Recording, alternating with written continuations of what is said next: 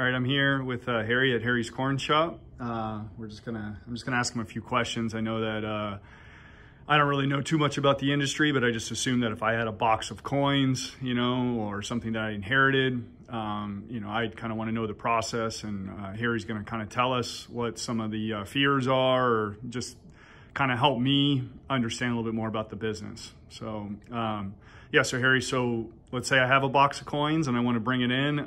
What are some of the things that people are afraid of or that they don't understand?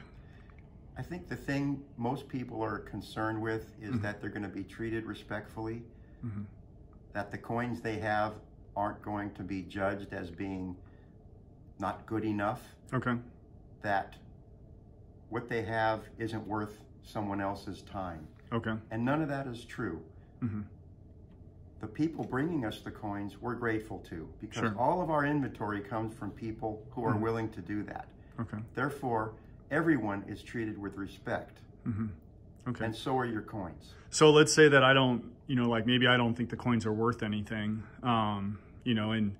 maybe I've looked on the internet some, and, so I'm not quite sure. You'll actually appraise everything, tell me each coin is worth a certain amount, and tell me what it is, perhaps, in case I couldn't find it, because sometimes it's hard to find what it is exactly. We will do an itemized inventory of what you have and what the value is.